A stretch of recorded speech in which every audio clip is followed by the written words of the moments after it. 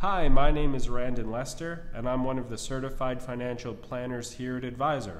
This video is part of a series of videos designed to answer some of our users' most frequently asked questions. In today's video, we're going to look more closely at model portfolios. There are 5 default model portfolios in Advizr. You can modify all aspects of the model portfolios we include. Click on the pen icon to change the name, portfolio family, and description of a model portfolio.